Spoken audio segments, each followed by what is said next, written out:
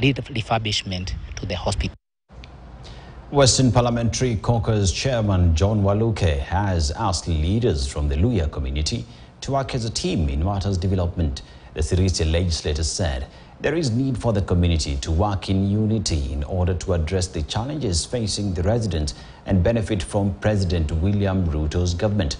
Waluke observed that President Ruto will help spur the economy of the country and bring down the high cost of living. He made the remarks in Sirisia today.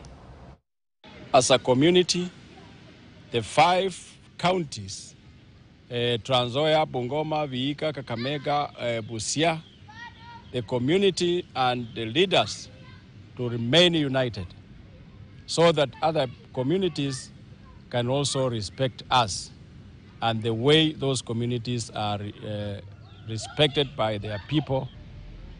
Without unity, the people of Western will not be achieving much, because if we want to talk or ask for something, we must ask as a community, as a united front every time, so that people, other communities can help us. I want, like the coming general election 2027, we want to vote as a bloc, and I know we have the numbers, and that is why we are going around talking to our people, uniting our people, bringing them together, telling them what to do.